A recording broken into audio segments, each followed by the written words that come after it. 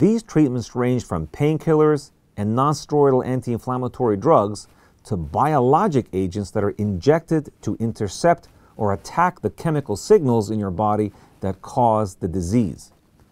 Right now we're going to talk about disease-modifying anti-rheumatic drugs, or DMARDs, which are the mainstay of modern RA treatment.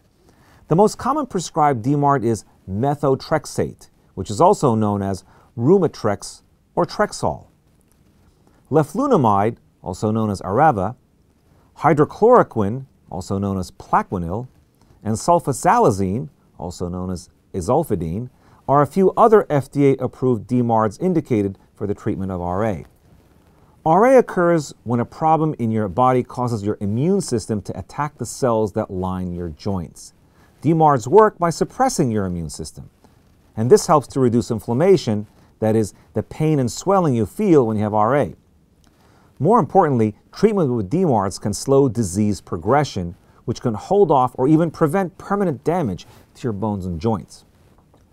However, DMARDs can have serious side effects such as liver damage and lung infections or eye damage, and that's why your healthcare provider will work with you to make sure that your care is done properly.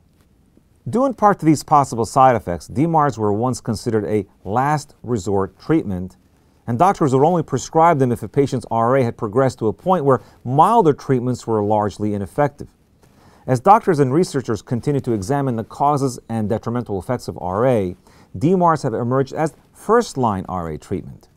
When used in the early stages of the disease, within the window of opportunity to get RA under control, DMARDs have been shown to halt disease progression before the start of permanent damage. In fact, when DMARDs are used as a first-line treatment, some patients see their RA go totally into remission. Because DMARD attacks the causes of RA, not just the symptom, they can take a month or more to start working and even longer to reach their full effect. Due to the possible side effects we discussed before, you may need lab tests to monitor your liver and any changes to bodily functions. Be sure to talk to your doctor about which lab tests you may need when on DMARD therapy.